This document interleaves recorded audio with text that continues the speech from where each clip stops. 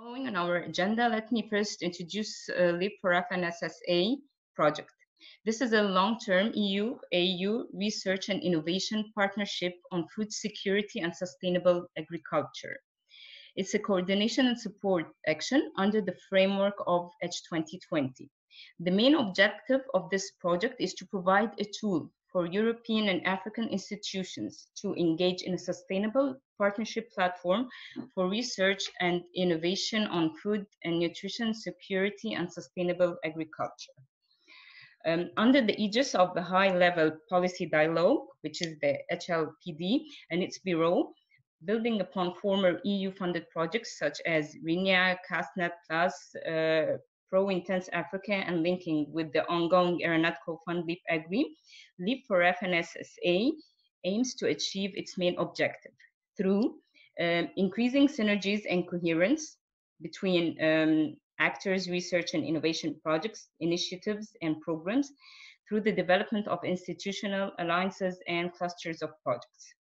Also through enhanced learning environment and a large knowledge base, including monitoring and evaluation activities and established communication and links between different initiatives in order to improve European-African cooperation in science, technology, and innovation, STI. Meanwhile, a well-established long-term sustainable partnership and co-funding mechanism. LEAP for FNSSA impact will enable and catalyze the transformation of the existing AU-EU FNSSA partnership into a bicontinental platform for collaboration organized along a knowledge management and communication framework. This project will last for 4 years, which started November 2018, and it will end on October 2022. The main actions of the project is to support the Bureau of the EU HLPD in implementing the FNSSA roadmap, creating strategic alliances of actors committed to align their R&I activities to the FNSSA roadmap, strengthening the knowledge base to increase the efficiency of the EU research and innovation partnership on FNSSA. And it also facilitates within the relevant FNSSA research and innovation networks. If we look to the expected impacts, they are, number one, a substantial contribution to the implementation of the EU HLPD roadmap on FNSSA by organizing and offering relevant and efficient support to the EU HLPD Bureau. A structured, which is number two, a structured long-term partnership between diverse actors dedicated to the implementation of the HLPD roadmap, including a governance system for the platform. Number three, coherence, synergy, and optimization of R&I projects and programs in the FNSSA domain by creating a true cluster of projects. Innovation in agriculture systems and based on the utilization of R&I outputs. This was a brief or a quick introduction about the project itself. As an attempt to raise awareness on topics and initiatives concerning the EU research and innovation partnership on food and nutrition, security and sustainable agriculture, the project planned a series of webinars throughout the time frame of the project.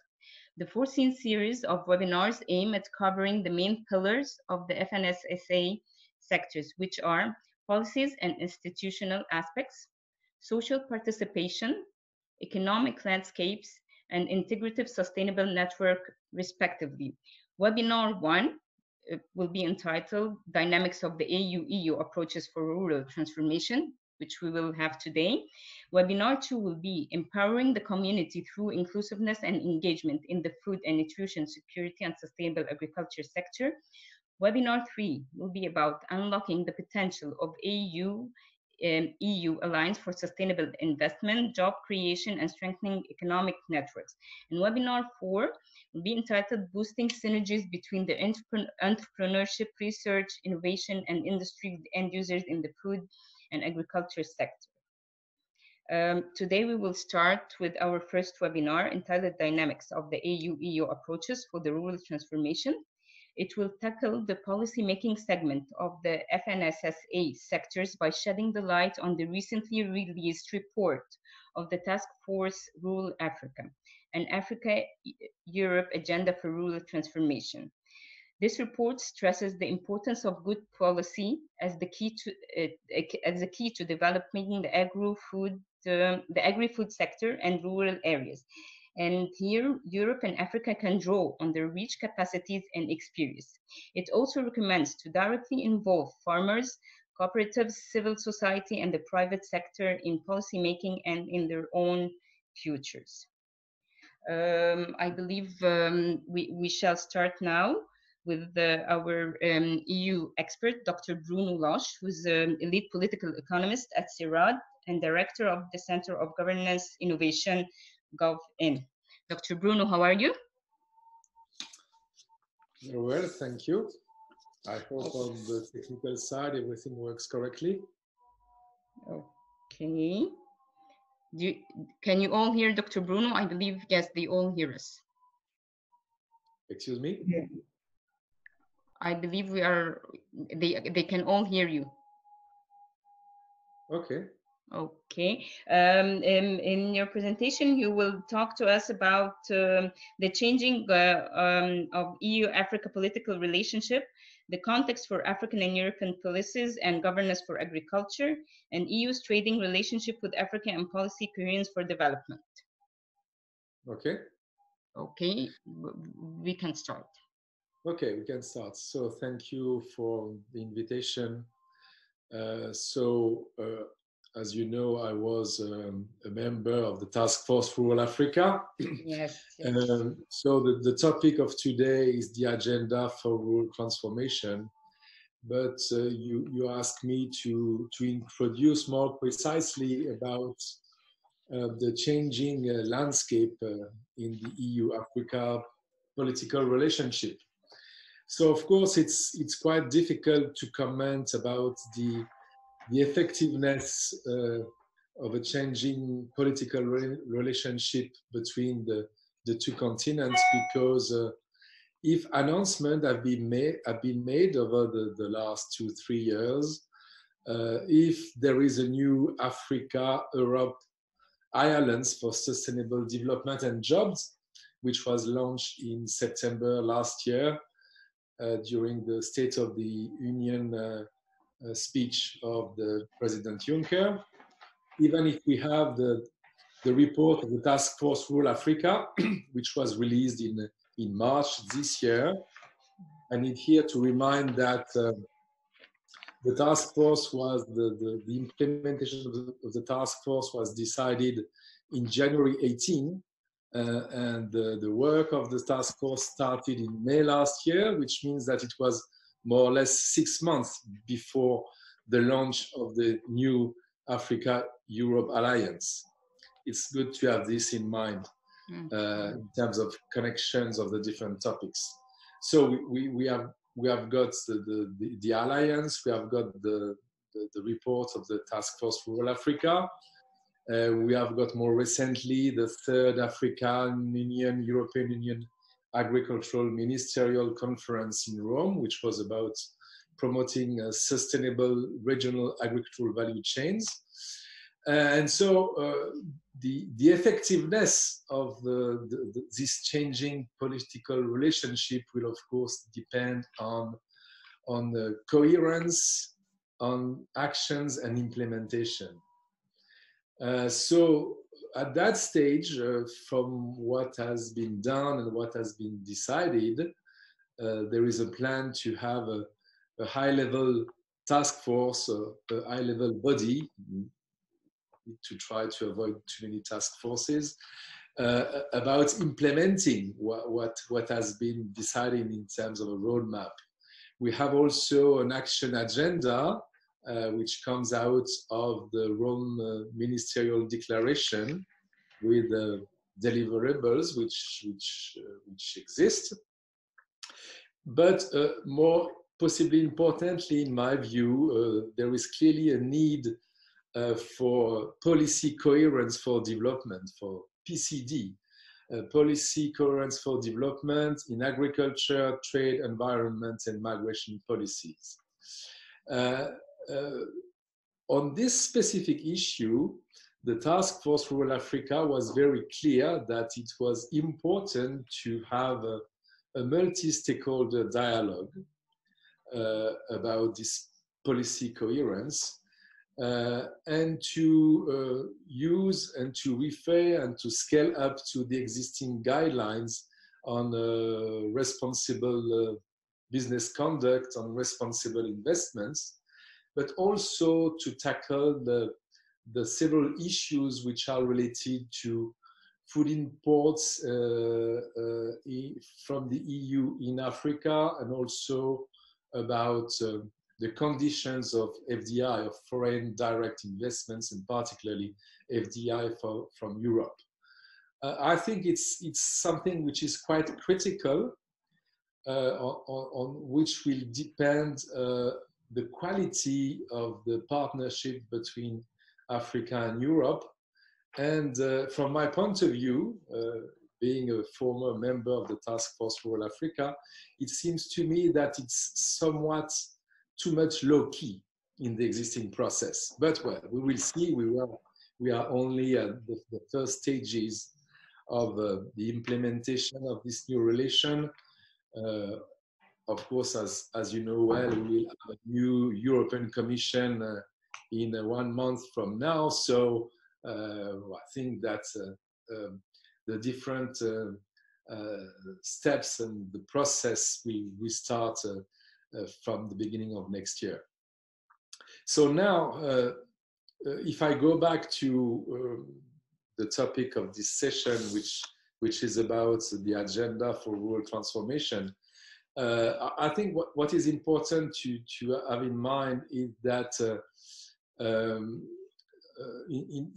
in terms of what could be new in terms of this partnership between the two continents, is the fact that there is a strong recognition of the fact that the partnership between the two continents is a major investment in the future. It was, I think, something which was said by President Juncker in Abidjan, in the Abidjan summit in 2017, because the forces at play in terms of inequalities, in terms of climate change, in terms of population growth, will be completely decisive of our common future. And so the answers to these challenges of African structural transformation will be a critical driving force in the partnership. In that process, the rural-urban restructuring will be central. And in the foreword of the Task Force Rural Africa report, there is a strength which is made on the fact that the solutions to agriculture in Africa will be found beyond agriculture through territorial approach to rural development in the widest sense. And I cite, no more silos.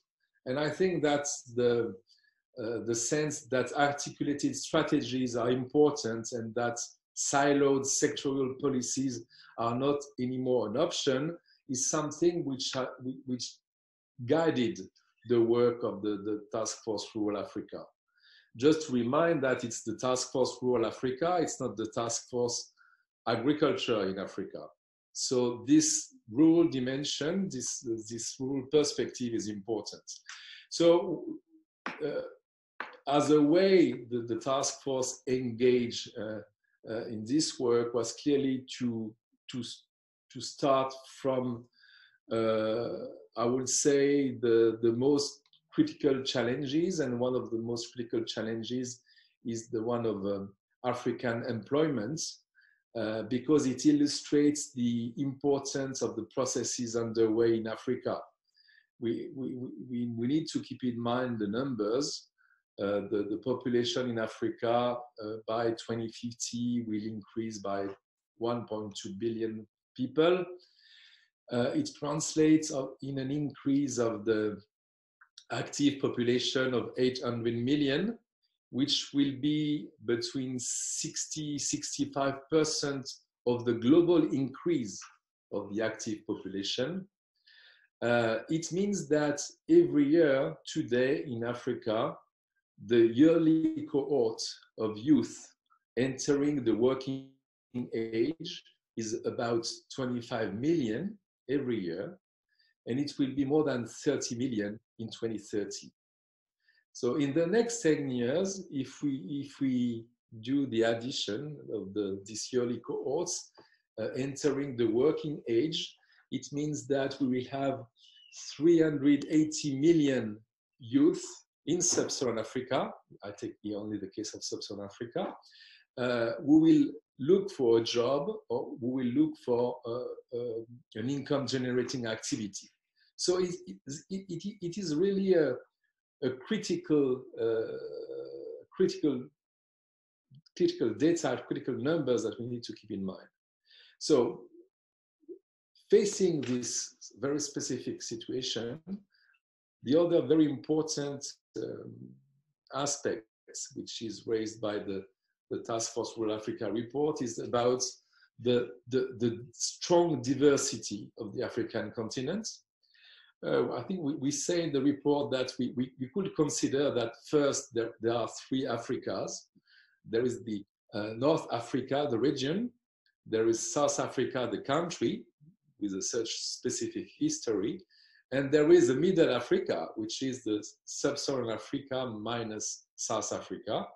And this Sub-Saharan Africa is also very diverse. Diversity in terms of paces of change, in terms of demographic transition, evolution of the fertility rates, diversity in terms of economic transition and the level of diversification of the sub-Saharan African economies.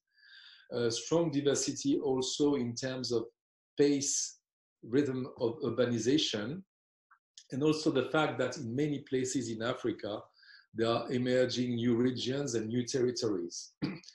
But one common features, with a couple of exceptions, of couple of, particularly North Africa, South Africa, and a couple of countries in the Gulf of Guinea, which are oil exporting countries, it's the importance, the role of agriculture in all these processes. Not necessarily in terms of GDP, but in terms of role of agriculture in employment. Because even if the average here is not the most adequate, but just to give an idea, with the range, with the gradient of difference between countries, but about 60-65% of the active population in sub-Saharan Africa is engaged in agriculture. In some countries, in the Sahelian region, it can be clearly higher, 75 in some countries. In other countries, it's of course less. But it gives the importance of agriculture in this specific context of strong restructuring and strong process of change. So it means that in that context of ongoing demographic transition, economic diversification, continuing urbanization, emergence of new regions which are related to the fact that due to growing densities in some places in Africa, the divide between the rural and urban is fading. And so it has, as a consequence, it implies that it's necessary to look differently at what could be the future of these places. And so this is why in the Task Force Africa reports, with this process of funneling from the big numbers, the big pictures to specific situations, we clearly emphasize the fact that it's very important to have and to adopt place-based approaches because people, they live in places, they don't live in a sector. And so it's very important to take on board opportunities and constraints which exist in a specific place, in a specific region, in order to discuss options and to discuss alternatives, and clearly to be able to design adequate strategies based on shared vision and dialogue, multi-stakeholder dialogue, and also dialogue between different levels of governments. And so it's clearly a strong positioning of what has been proposed by the Task Force Rural Africa.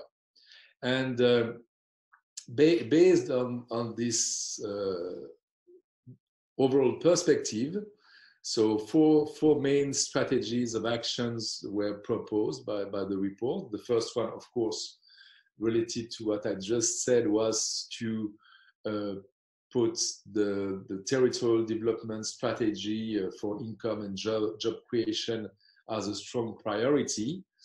Then to have to take on board the importance of the ongoing processes related to climate change, and so to have sustainable land and natural resources management as a key area for action. Then the third key area, strategic area, was about the structural transformation of African agriculture, but taking on board the fact that in rural Africa, we still have an agriculture which is characterized by the importance of family farming. And the fourth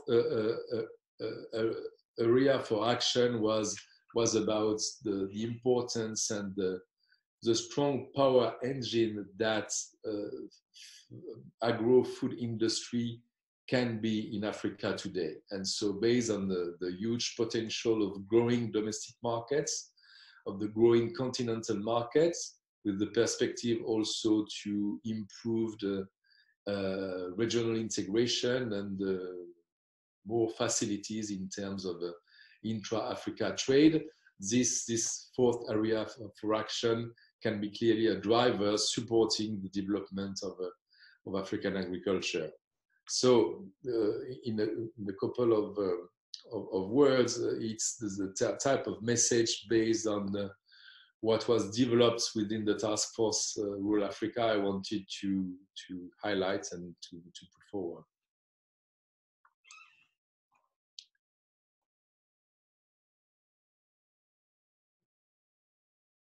I don't hear you.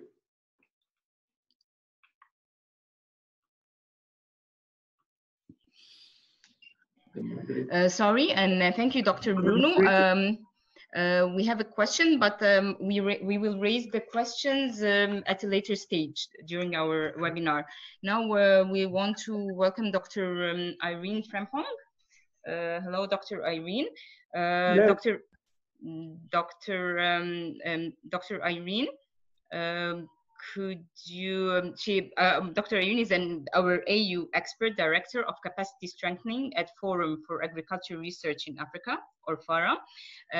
You will be talking to us today about the mainstreaming policies into actions and programs, strategic challenges facing African rural transformation, gaps in the development and implementation of FNSSA policies, and a brief on the actions of the agri-food and rural agenda.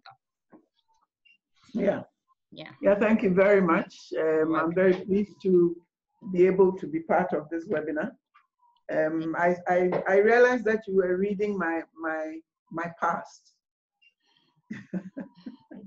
As I'm currently the Director for Research and Innovation instead of Capacity Strengthening. Okay, this was in your signature. We took it from the signature, I believe. Okay, sorry for any inconvenience. Life of me. Okay, we're sorry. Anyway, thank you, Dr. Bruno. That was very, very exciting to listen to you talking about the Task Force Rural Africa. I mean, I've had another presentation in an earlier meeting provided by one of the members, actually the chair, and I've been looking at this and believing that this report or the proposal by Task Force Rural Africa is something that needs to be taken seriously. I've in my brief presentation, I will touch on, as I said, strategic challenges, then look at some gaps that I think we still have in the development and implementation of FNSSA, and then maybe make a couple of comments by way of actions that I feel we should be looking at. So I'm not going to also belabor the points you have made, Dr. Bruno, about the general strategic challenges facing the continent.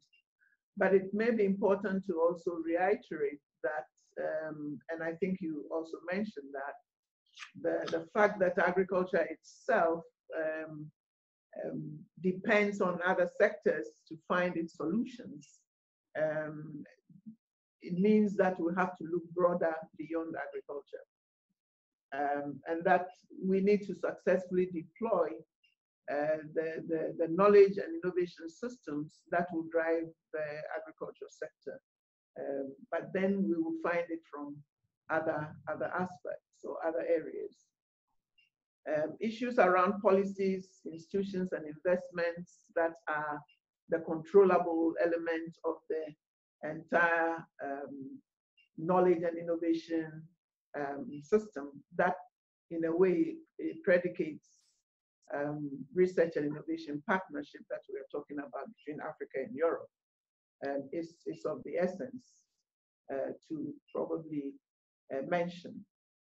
Also to mention what you've already indicated, those mega trends that Africa and Europe need to pay attention to, particularly in Africa, where we're grappling with high population growth, issues of climate change, urbanization, you know, in the last decade, it's been unprecedented.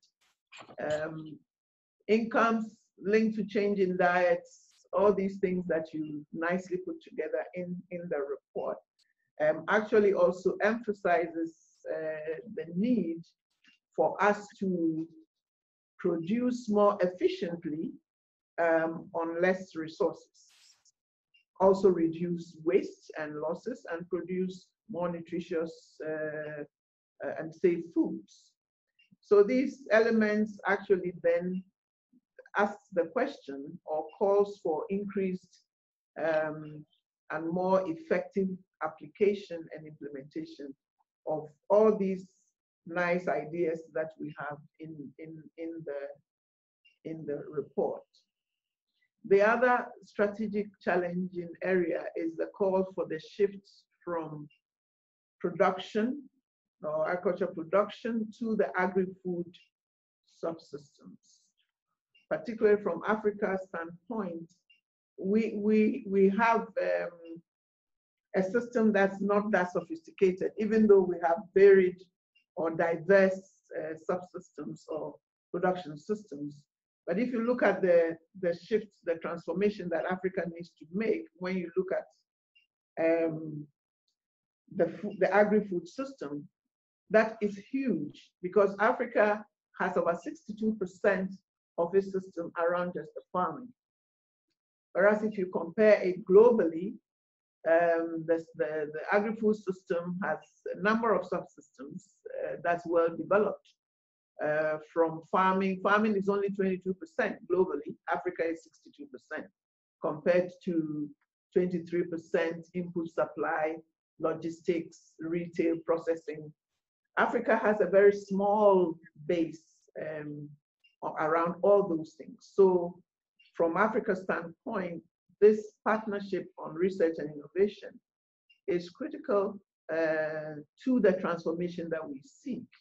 And that's why I think our partnership with Europe is unique, because some of the aspects that you pointed out in the report highlights some common or commonalities that, when we work together, will be important for the continent. Again, I asked the question that quite a number of efforts have already been put in place, and we continue to make those efforts.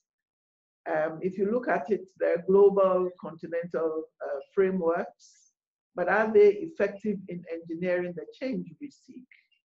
You know, if you start from Sustainable Development Goals, how it links to Africa, we have frameworks, and I think you mentioned that, as well as the FNSSA roadmap articulates clearly how Agenda 2063 is what Africa is put together to show what we anticipate should happen for the Africa we want. And below that, we have also a number of frameworks, including our good CADAP framework itself that now we seek to track under the Malabo commitments. Of course, under Agenda 2063, we have STISA, we have PIDA, we have Feed Africa, and we have the science agenda that more recently also informed the AU-EU FNSSA roadmap. So question I ask is, we have all these things, how do we then make them effective? And now we have Task Force Rural Africa. That's actually, really, I think, if you read that report, I mean, knowing all these frameworks, it gives me comfort that it tries to pull the strings and together and make some very serious and practical suggestions. But there's still the question is, how do we ensure that all these frameworks and policies, be it documents or actions, how do we ensure that it goes downstream to tackle the issues that you identified, at the rural and local level? And perhaps, yes, the territorial approach is something that we can hang on to. But there are other things that I think we need to also pay attention. If I take the example of CADAP, last year when CADAP was presented using the biennial review report on the Malabo commitment, it was reported that out of those 7 commitments, 20 member states in Africa were on track and 27 were not. And this for me speaks a lot, because before we got to these numbers, if you drill down, you will see the number of indicators, over 47 of them that were tracked to give us this kind of a sense of what Africa is doing under CADAP. This year, we are yet to report, but the earlier report that is going to the Specialized Technical Committee already indicates that the numbers have dropped tremendously, from a number of 20 member states being on track to about 4. Now, so the question is, how do we, ensure that all these plans, frameworks, policies, and agendas actually link up to what the rural communities are doing that make up the countries? And well, one may talk about maybe the numbers may not be right, or getting the numbers is difficult, but at least it gives us an understanding of the enormity of the problem and the disparity between the policies and the implementation, which is what I want to talk about. I have this year, for instance, there are 4 countries, including Rwanda, Morocco, Mali, and Ghana. Those are the 4 countries that are pointed out as successful. If you now drill down and take Rwanda, for instance, and Rwanda has consistently been cited as a country that is doing very well when it comes to agriculture, fastest growing within the last decade or so.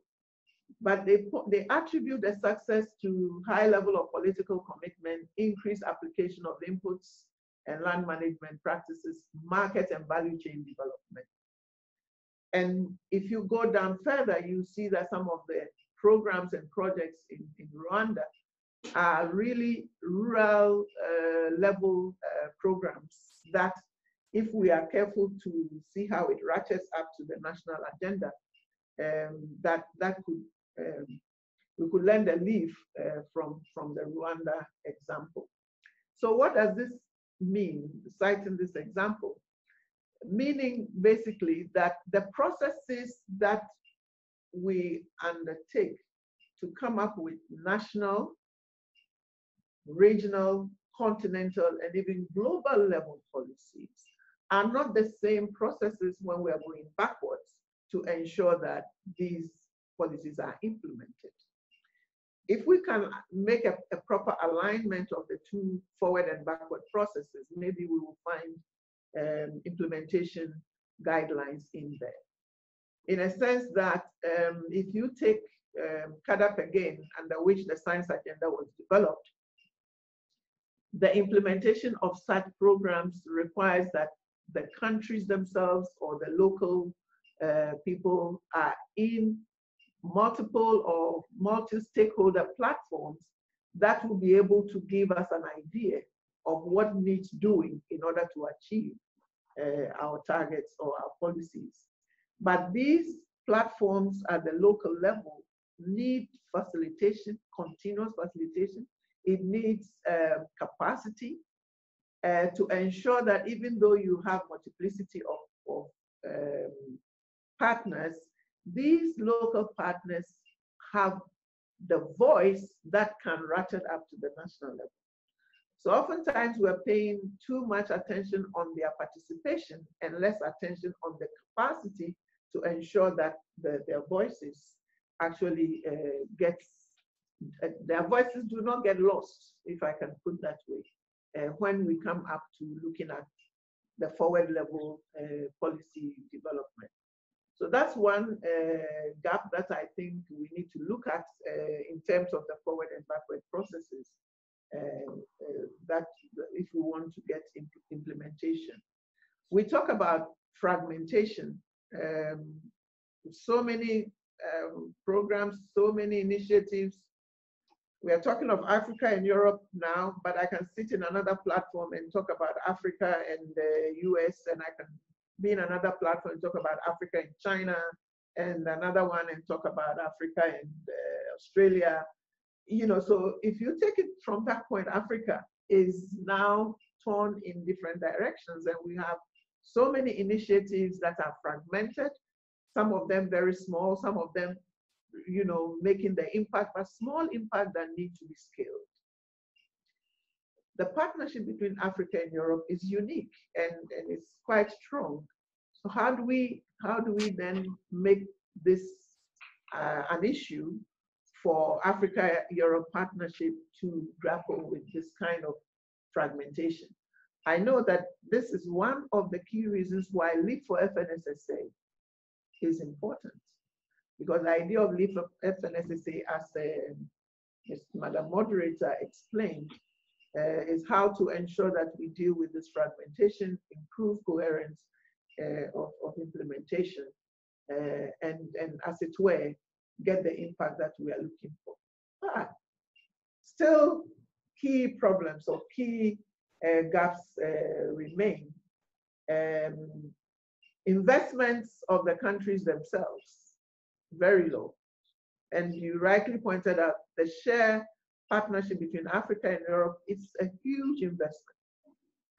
But how do we get commensurate investment by the countries themselves, the domestic investment that should support the rural sector in terms of when you talk of rural transformation?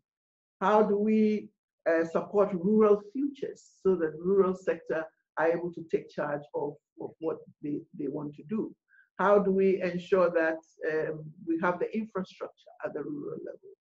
How do we ensure that, you talked about employment, how do we ensure that we have the capacity for the simple artisanry that is required at the rural sector in order to ensure we can link small scale farmers to mainstream markets? You know, so we still have those issues, and I really hope that the proposals that are being put forward under the Rural Task Force Rural Africa is taken seriously, and that is also brought on. We also add other experiences from CADAP, from Science Agenda, from other, the implementation of other programs to be able to implement the actions or the recommendations under the Task Force Rural Africa. Madam Moderator, there are quite a lot to say, but I think the essence of this webinar is to point out a few gaps and also identify areas where we need to put on the table and be able to sift the big things that needs doing. the Africa-Europe ministerial dialogue, for instance, how do we ensure that from one ministerial dialogue to the next, there is some alignment and, we have also coherence there? How do we ensure that there is harmonization of the investments that we are getting, particularly in Africa? Huge efforts have been made, no doubt, but we still have a long way to go. We've learned lessons, and we have a long way to go. So in conclusion, let me reiterate some of the points I'm trying to make. Territorial development approach, I think, is good, is a superior proposal, because it touches the downstream, the heart of the issue. We need to ensure that in that setting, local voices are heard. To be able to do that, we need the capacity in the relevant spaces, in the relevant local spaces, to make their voices heard and be informed, to inform the policies. And secondly, that we ensure that the institutions and processes that are put in place to translate global, regional, continental policies into action. There's also a weak link there. There are institutions, but they are weak. I mean, I can cite my own institution, other sub-regional institutions that are there. I know that EC is actually paying attention to that, because there's a new program seeking to strengthen that kind of institutions that will do the translation. But we need to pay attention to that process of translating, and that should be involving the local people. Then the other point is, once that is strengthened, how do we also ensure that at the rural level, the innovation platforms that we talk about, so eloquently, how do they actually work at the rural level, at the operational level, but also at the strategic level that requires policy support to the national or local level. So give or take, I think that the Leap for FNSSA has its role. We seek to refine some of the things we are doing, paying attention, of course, to the report of the task force, Rural Africa, but also paying attention to some of the huge experiences and lessons we have learned in Africa around many of the projects. PIPAD, for instance, has given us a lot of examples and a lot of lessons that we can learn. So to continuously, and I like this webinar idea that Leap for FNSSA is doing, continually have a discourse that always feeds into what we do in the process of implementing the policies of FNSSA. So let me stop here and open up, hand it over to you, Madam Moderator. Thank you. Okay, thank you, Dr. Irene. Now it's time for questions and answers, and we have questions here. Someone is saying, or someone called Evaristo, how can the silo mentality be resolved at all levels, starting with the review and task force processes themselves? This is question number one. Are you going to answer now or take all the questions? It's up to you, or do you want to organize the discussion? Okay, maybe you can take the answer for this question. Well, how to deal with the silo mentality? Yeah. Well, I think it's clearly a major issue, because it directly relates to how every organization work, and it's clearly easy to have routine and practices, and to perpetuate a specific type of approaches which are related to your own specialization. But here, when we ask for breaking the silo mentality, it's clearly to highlight the fact that the many structural challenges that Africa faces, but we can say the same for everywhere. These challenges are always interconnected, articulated, embedded. And so it's very difficult to avoid adopting a sort of a systemic approach as a way to reconnect the dots between different topics and different issues.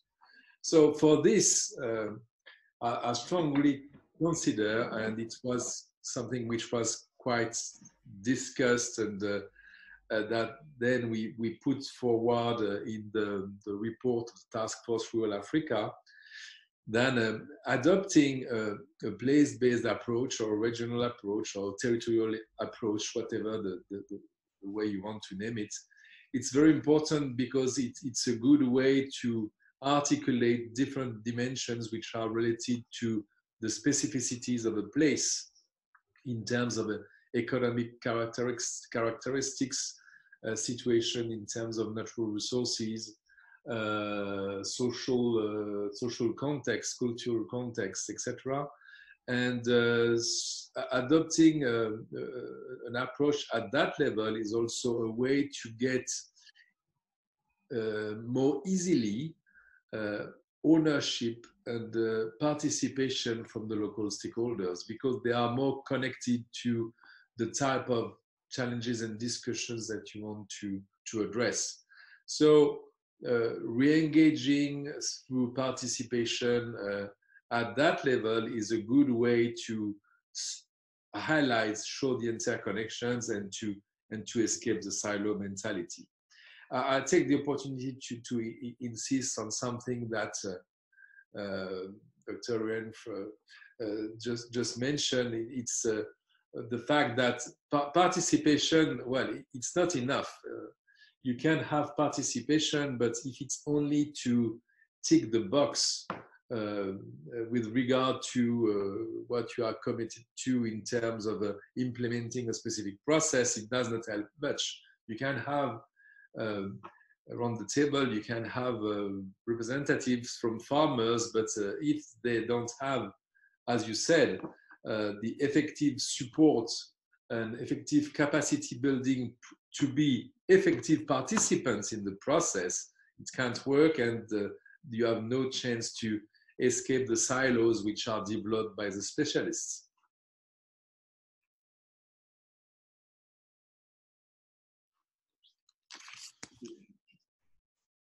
Just to add to this question of silo mentality, yes. to what Dr. Bruno just said, is to break it is to adopt a problem-based program instead of a discipline-based program. Because if you look at it, we could start at the rural level or local level trying to identify problems. By the time it becomes a project or a program at the national level, it becomes a discipline-based project that is being implemented around disciplines. So we may talk about interdisciplinarity and the interconnectedness, but we can only get the silo out of the system if we maintain the problem that needs to be addressed. And the problem should be at the implementation level, you see.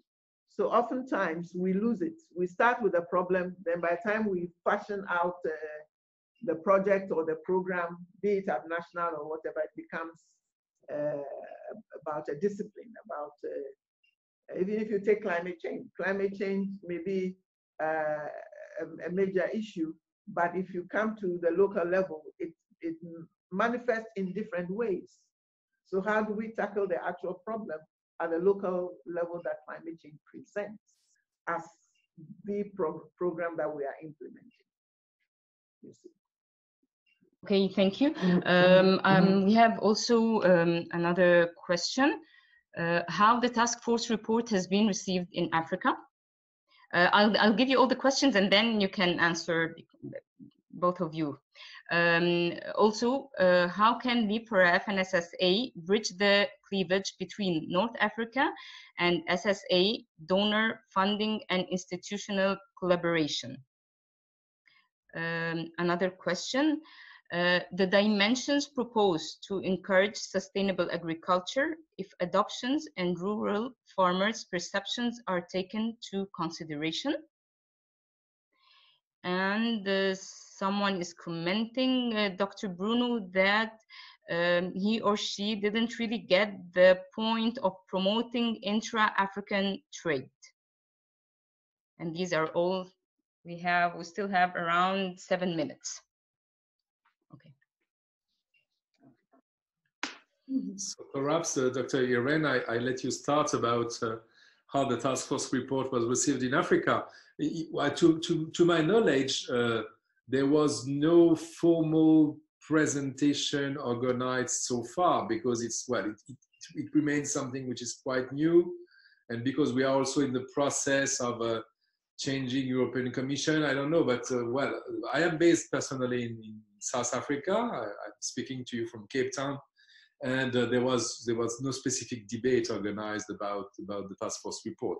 So possibly at the REX level, the regional economic communities, something occurred, but I am not aware of it.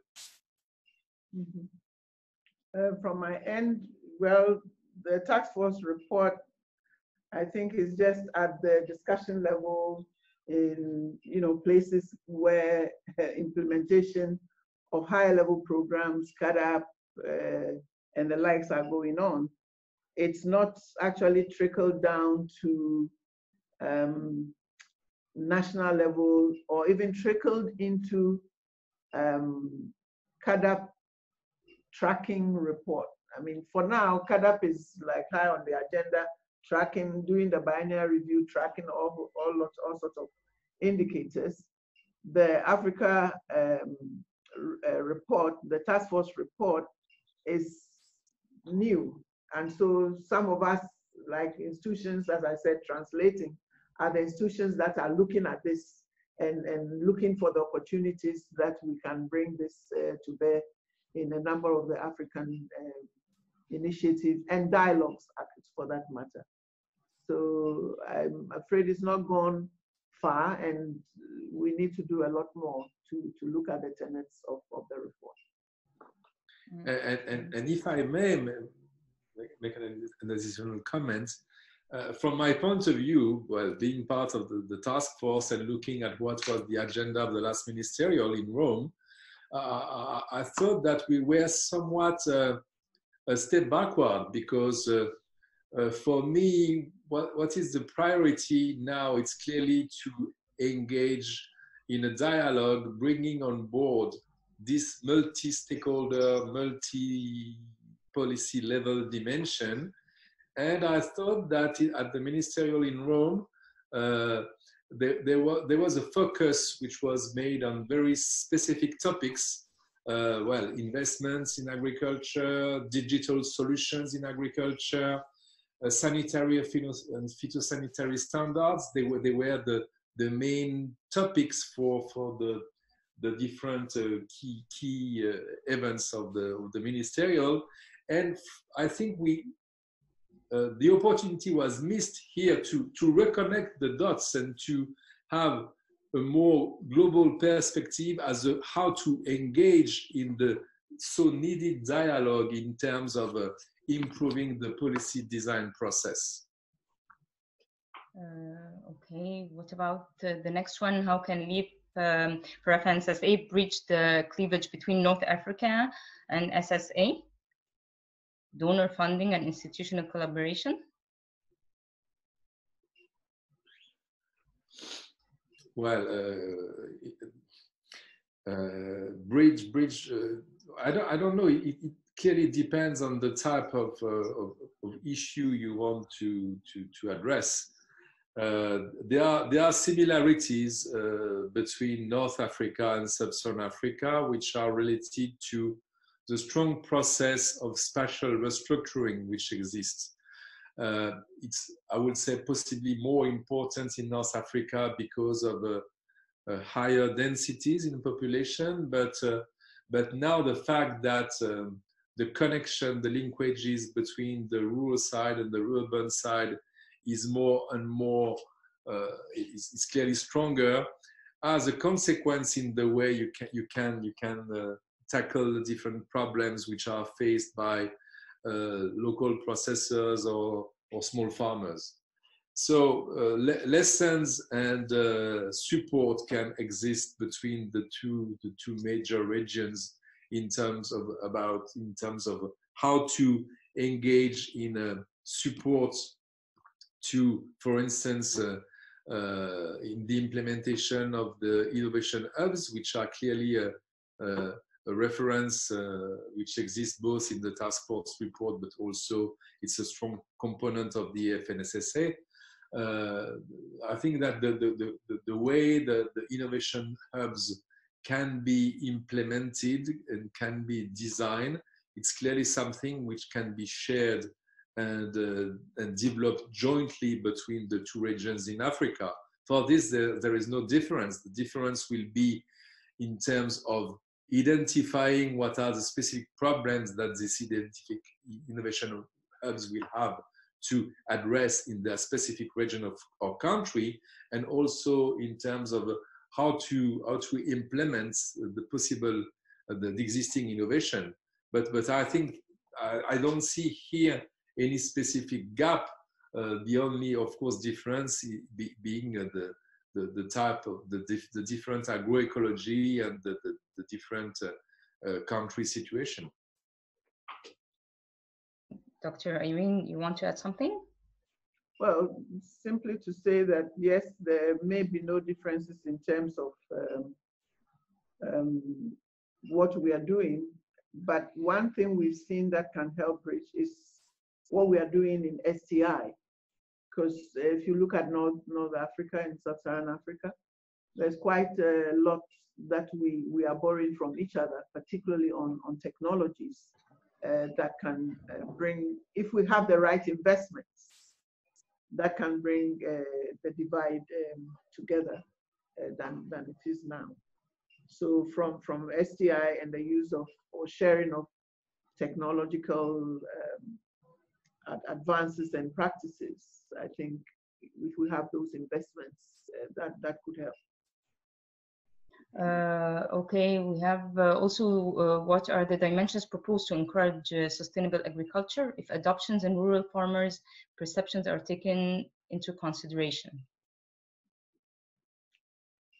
Well, that's a question, huh? Because in fact it includes all the different dimensions of what we have been discussing over the last hour. And well, I think that in terms of sustainability, of course, a better articulation between what we referred in the report of the task force as the knowledge triangle, the fact that you have a better articulation between research, education, and the innovation system is a way to provide support to the different stakeholders, the farmers, but also the local processors with regard to engaging towards a more sustainable pathway, both in terms of production, transformation, and the management of natural resources. So I think that's all what is discussed today in terms of innovation hubs and multi-stakeholders platforms. It's clearly all about implementing a more sustainable way to develop African agriculture. Dr. Irene? The whole DNA that will help us reproduce what needs to keep us sustainable, which is around education. Having a system, educational system that helps us reproduce what needs to be done on an ongoing basis. That's for me, will deal with the issue of sustainability. If we can even implement programs for now, but we do not have the long-term plans to strengthen the educational system, the capacities that will help us to reconnect, reproduce, and stay competitive over time, then of course it undermines the whole effort of ensuring sustainability. Okay, Dr. Bruno, the last thing is someone is saying that they didn't get the fourth point, which is promoting intra-African trade. Well, I think if we think in terms of existing opportunities for developing African agriculture and facilitating rural diversification in Africa as a strong way to facilitate structural change. Of course, the development of intra-African trade is a critical driver because if you consider Africa as a domestic market, it means that we today have 1.2, 1.3 billion consumers in Africa. There will be 2.5 billion in 30 years from now. So we have here a strong driving force which can definitely facilitate the development of African agriculture, but also of African agri-food industries. Because if you have a better integration between the different countries and regions, of course you can easily facilitate access to the different markets. I think that the ongoing process which exists, which has been developing over the last 30 years in terms of regional integration with the regional economic communities, the discussions and the choice which was made by the African Union to have a free trade area for the continent, it's clearly in that perspective that these decisions were made. And let me also add to that it's interesting. Of course, Africa is trying to put its house in order when it comes to trade and intra-African trade.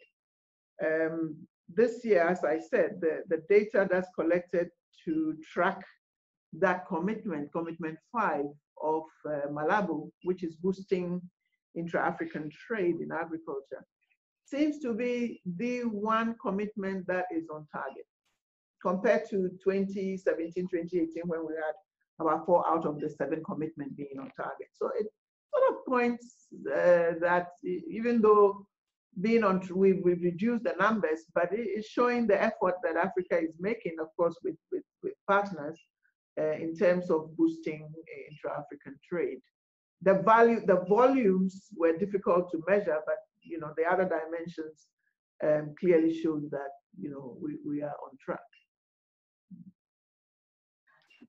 Okay, these were the questions, and I believe we finished our webinar.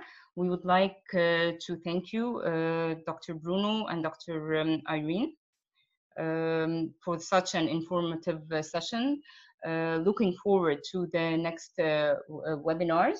At the end, we should identify the problem, try to make more efforts, although a long way, but at least we started. We should work globally, regionally, and continentally on the processes to put them into action. We need implementation and sustainability. Thank you very much. We will keep you updated with the next webinars, and we will disseminate about it. And please visit our website, which is www.leap4FNSSA.eu. Thank you so much, and it was really a pleasure and an honor to have you with us today in this successful and fruitful webinar. Thank you, Dr. Bruno. Thank you, Dr. Irene. Thank you. Thank you very much. Thank you.